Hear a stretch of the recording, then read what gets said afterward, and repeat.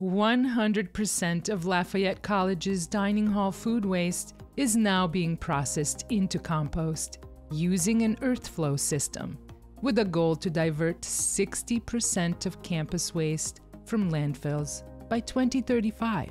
Students collect food waste from across campus, weigh it, and place it in the earth flow system, eliminating the environmental and economic costs of hauling food waste to landfills.